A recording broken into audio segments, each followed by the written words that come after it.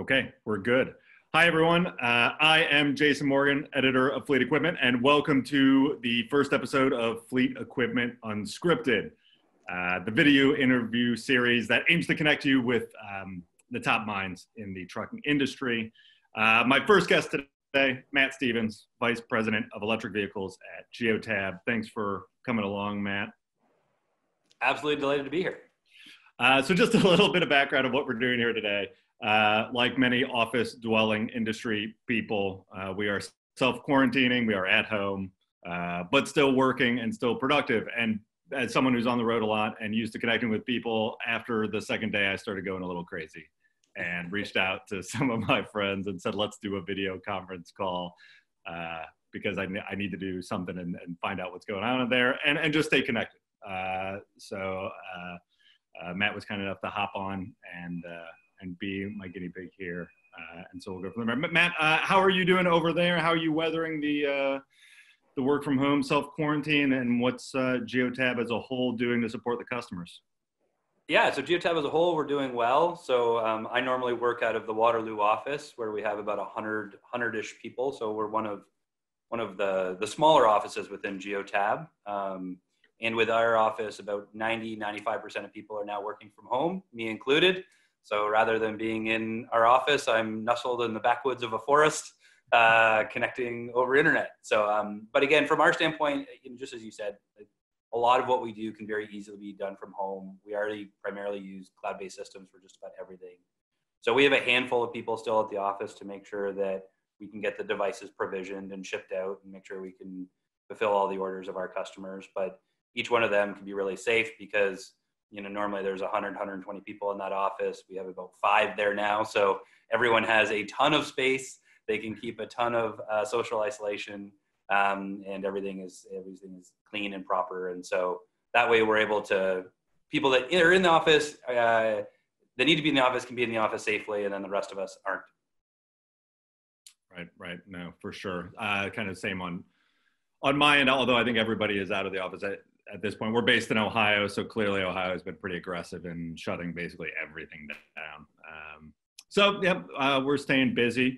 All that said, though, the first one of the last times we had to connect was at Geotab Connect, where we kind of had some time to sit down and talk about some of the electric vehicle stuff that you're doing on your end.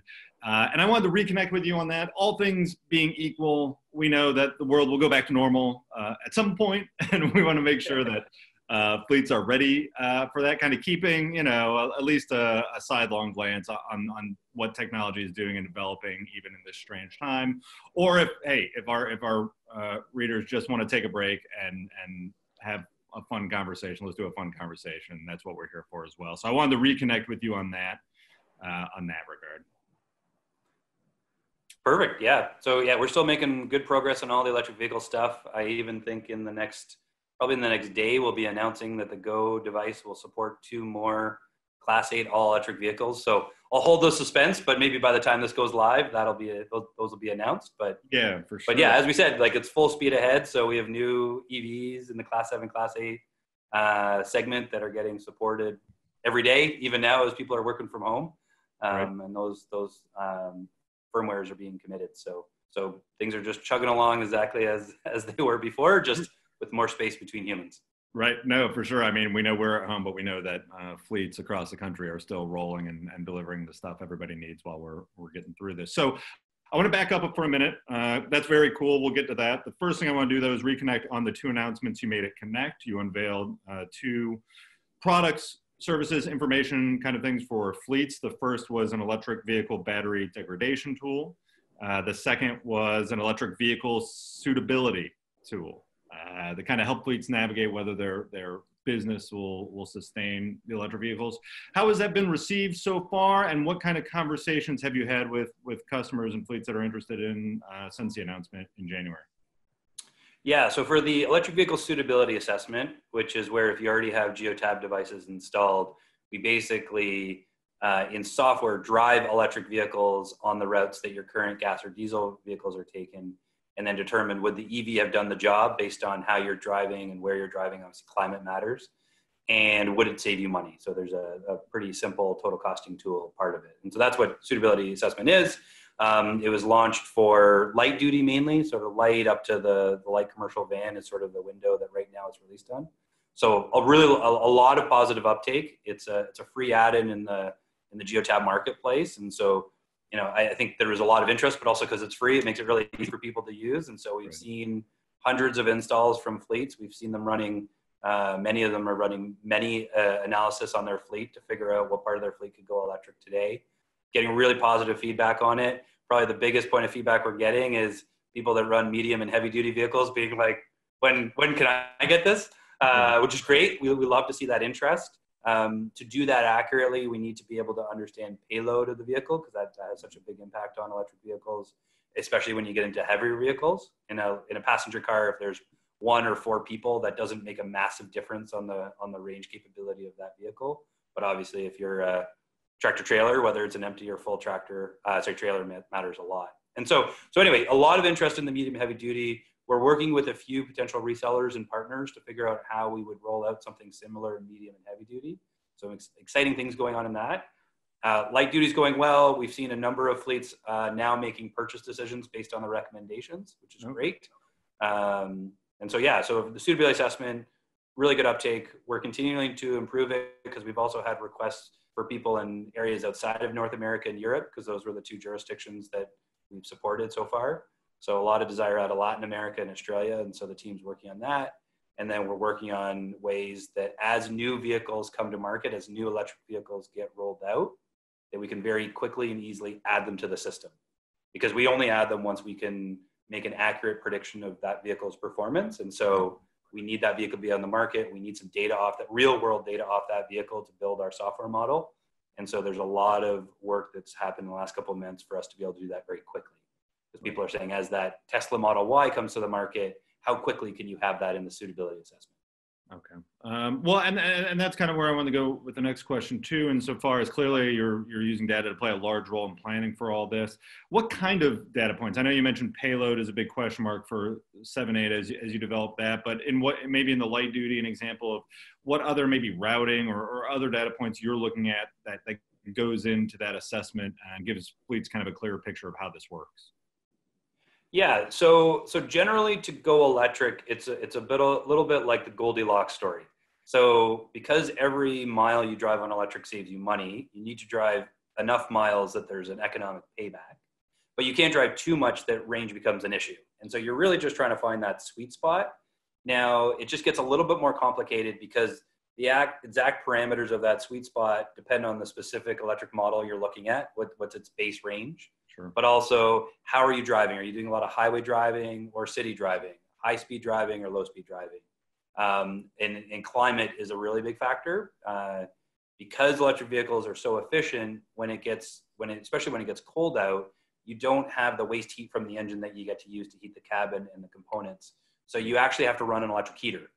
And so that's the downside of the powertrain being efficient, that you start seeing range go down in cold weather because you need to heat usually the driver, but also the powertrain to some level. And so that's where climate, how you drive, how much you drive, all those things factor into whether or not an EV would make sense for that specific vehicle or lane within your fleet. And so that's where, when we do the suitability assessment, we might swallow in data from 500 vehicles within a fleet and say, here's the 85 spots that can go electric successfully today. And here's the 415 spots that shouldn't go electric right yet, because some of them, the EV won't do the job or it won't save the money.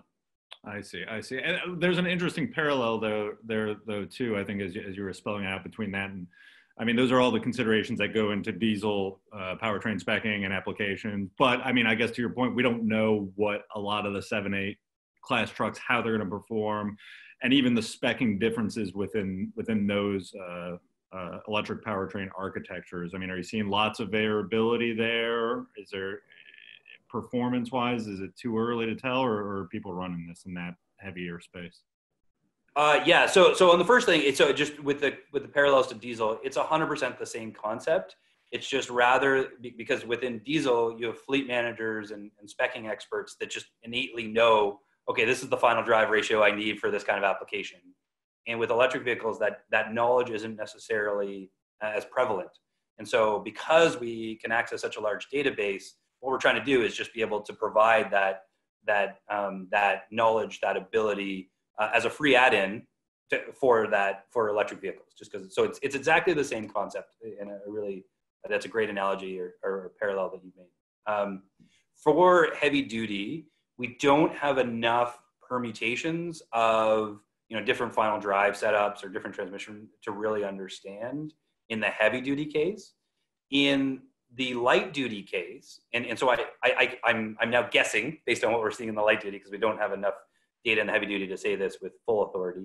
But in the light duty case, because battery powertrain efficiency curves are pretty flat, and because motor efficiency curves are far flatter than a diesel engine or a gas engine, I actually expect that the actual speccing will be far more forgiving in an electric vehicle environment, because the efficiency maps aren't nearly as peaky in the electric side of the world than as they are in the combustion side of the world. So you'll obviously need to spec right for gradability, for minimum acceleration, but I don't think it's going to be as sensitive on electric as it is for combustion fuels. At least that's what we're seeing in light duty, and so I think the same will be true in medium and heavy duty. Yeah, no, that's super interesting, and I know, as Volvo had their electric vehicle event where they started rolling that out within their customer network and their pilot phase here in February. Daimler, Freightliner, Kenworth, Peterbilt, they're all running it too. So it'll be interesting to see as those get more and more miles on them, and as some of that data comes through and people start using them, how that pans out. And actually, so I don't think it'll be as sensitive for the energy consumption, for the mileage, but because of the importance of range, the delta might only be 5 or 10% or 15%. It might matter a lot more in electric heavy duty. And where I think speccing might come more into question is in a Class 7, Class 8 liquid fueled tractor or truck. There's not going to be a lot of thought into how big is your diesel tank, but that's where in the electric vehicle side, it's very possible that you'll be able to have a truck with 4 or 5 different battery capacities. So do you want the really small battery or the medium or the big? And that's where you'll really need to understand your specific use cycle. And because the cost of the battery is a big part of the price of the vehicle, that's where getting the battery spec size right will matter. Right. Well, and on my end, I think the first of the year, definitely at HDAW, and then on into TMC and all those other shows, was the first time that we heard about really the possibility of being able to swap out the batteries. I mean, batteries are the big question. So being able to put ones with greater power density in at a later date, but then the cost. And so still a lot of unknowns there, but that's an interesting point, then being able to have kind of a spread of battery options then too. Well, and that kind of gets into the next part, because I think one of the things we've seen from our readers and within our content analytics is that every time we post now a charging infrastructure story, that's the one that'll grab some attention, because that's the next part, right? You got the range, great, but then you got to charge them somehow. How is this data and your suitability tool working into a charging infrastructure strategy? Yeah, that's a really good question. So when you initially asked, what's the feedback? Obviously, I said one of the big things was people asking about medium and heavy duty, and can we do EV suitability assessment in those spaces? The other thing I didn't actually mention, but it directly leads in your question, is a lot of people saying, that's great. You've told me that I can, go electric for these 85 vehicles out of my 500, but what is the charging infrastructure I need as part of that? And it's a great point, because in the suitability assessment, at least at this point in time, we don't make any recommendation around charging infrastructure. But a lot of the data you would need to be really deliberate and smart about what charging infrastructure you need is captured, because it's about where do the vehicles sleep, where is their long dwell time, how long are they there for, and how much energy are they going to need over that time. Because that really helps you, if you are doing an infrastructure plan, what you really need to know is how many vehicles, what is the power I need, and what is the energy I need. And those are really the 3 parameters. And if you know those 3, then someone versed in charging infrastructure can easily pick, okay, if you need to service 40 vehicles at this depot, and you need X megawatt hours, and this is the time that you have and the associated power that you need, then you can easily come up with the kind of charging configuration you need for that setup. And that's where there is a lot of nuance, and that's where there's could be a huge variability in cost, because if you can use level 2, or what we call North America level 2, so these slower chargers that can be 3 to 20 kilowatts, versus going into the fast charging, which in light duty you're talking 50 to 350 kilowatts. In heavy duty you're talking like 2 megawatts potentially, or maybe even higher. That's where knowing which combination of these charging options you need has a massive impact in both the cost of install and also how quickly you can install it. Going back to the battery degradation tool, then how does that play in there? Because I don't know. That's a problem. I don't know how like charging speeds work, how frequency works, all that kind of stuff. I know that's still a big question that a lot of the industry is working on. What have you seen through the battery degradation tool, and what insight do you have there? Yeah, that's a great question. And apologies, I didn't jump into the degradation tool when you originally asked. So yeah, it's perfect time. So yeah, we released a public tool saying this is what we're seeing as degradation from 6,000 EVs. So macro level data. People could pick makes and models, and there is some difference based on the vehicle, whether or not it has liquid cooling or passive cooling of the battery pack. But one of the things we did find very clearly in the data accelerates degradation is that fast charging. In general, again, we will continue to dive more into that data, and we will publish more results for people to use as they wish. But we are definitely seeing a statistically significant impact on degradation of fast charging. So if you don't fast charge and you do that level 2 charging that I was talking about, on average, your battery lasts longer. If you do fast charging, your battery degrades faster. Now, the good news was, looking across a very large swath of vehicles, battery degradation is generally okay. For the vast majority of vehicles, sorry, I don't mean degradation is good, but what I mean is the degradation rates are low enough that for the vast majority of vehicles, that battery will outlast the usable life of the vehicle. So from a very large swath of data, we're seeing that the degradation rates are pretty slow. They're average about 1 to 2% of the capacity per year. That's the average, right? And so if you operate it for 10 years and you're at the 2% range, you'll lose about 20% over that 10-year range. But a lot of the fleets we work with don't even operate their vehicles for 10 years. Well, yeah. Now, what puts you on the faster end is if you're doing a lot of fast charging, you're on the faster end of that range. If you're not doing a lot of fast charging, you're on the slower end of that range. And within the tool and the post, we went through what are some of the factors that either accelerate or decelerate degradation. And fast charging was one of the ones that the data clearly said is one of the things that accelerates degradation. Right. So, but even if I start speculating on the application of this, even if a fleet has a 3 to 4 year trade cycle, they do that because of the cost of the diesel or after treatment service that sends those costs skyrocketing. And if you take that out and now you have a vehicle that will last 10 years and your biggest stuff is, I don't know, the wearables, the brake pads, the tires, which would be pretty standard regardless of the vehicle. I mean, that could drastically change the equipment trade cycle. Yeah, exactly. And even brake pads, you won't replace them as much because you'll use regen braking for some of the braking. So the brake pads will last longer, but yes, it just extends on your point even further. So you'll have tire wear out, but some of the reasons why you swap over a diesel truck at the pace you do don't apply for EVs. Right. No, that's super interesting. Okay. So that's where your choice of infrastructure does impact your degradation rate. At least that's what the data is clearly telling us. We are looking to update that tool with a larger set of data because it looks like the impact of fast charging does depend on the vehicle, specifically around the cooling of that battery. And so we're trying to make sure that we can give the richest insights we can to everyone. Once all this is in place, right, or once a fleet kind of dips their toe in the electric vehicles, say that, I mean, all things being equal outside of what's going on in the world today, if OEMs were still planning to open order books end of the year, beginning of next year for EVs, and fleets dip their toe in, what's the telematics data looks like? It seems like there's some parallels here, but I mean, as far as asset utilization, management, that kind of thing, is it going to drastically change what kind of telematics they're looking at? Or will it be pretty comparable?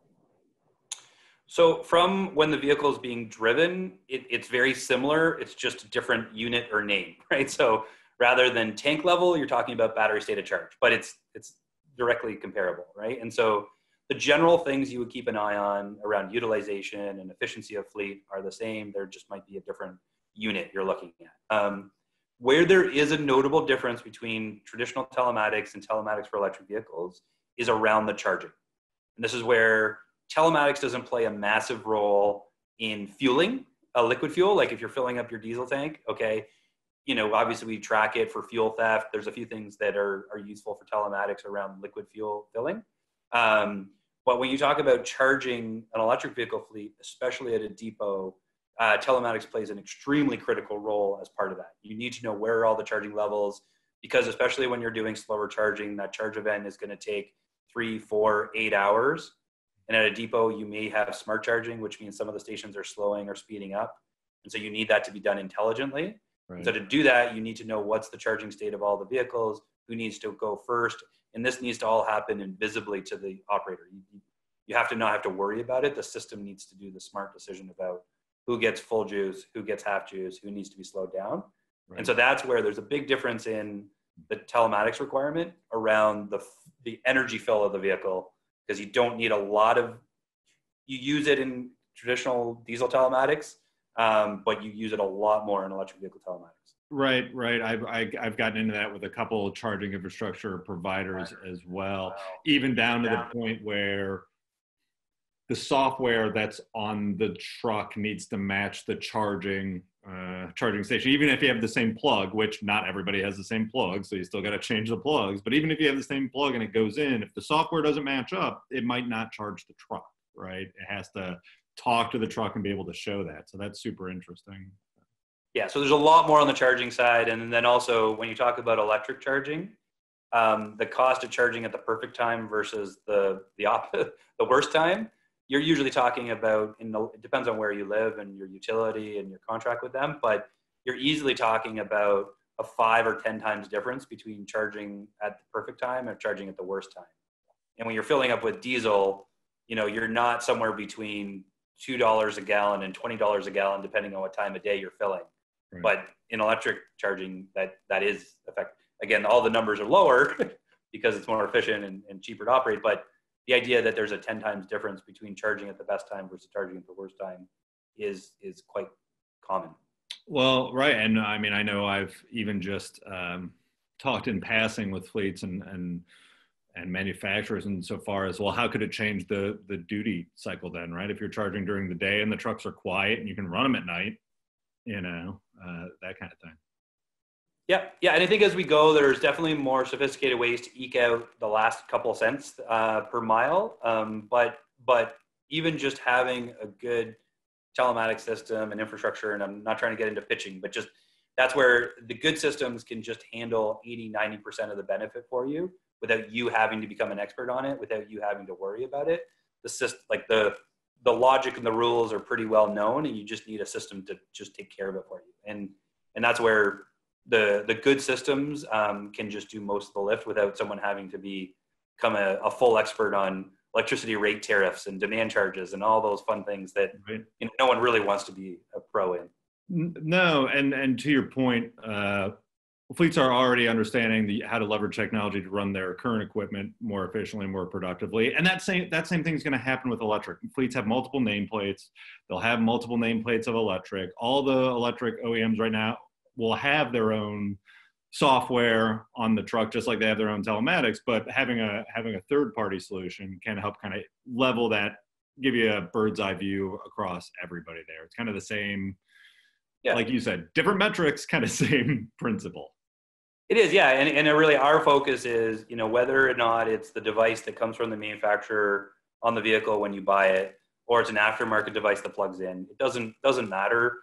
Just that data needs to come to a single spot, and then manage the charging and the operation and give the fleet what they need. And so there just has to be that abstraction layer where the fleet manager or the facility manager can go and see all the vehicles in their fleet or depot and manage accordingly. For sure.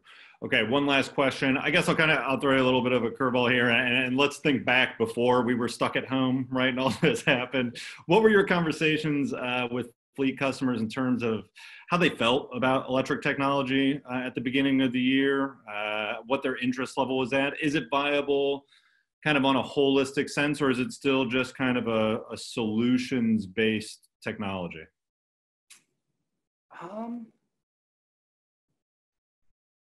My default answer is I don't think I've really seen any difference in the discussion between 6 weeks ago and now. I'm just trying to make sure that all the conversations are happening remotely, but But they're still happening. They're still happening, yeah. And so even internally, I got a question about with oil prices being so low, are we seeing a change in people's appetite for EVs or even that EV suitability assessment? And we're not, at least at this point.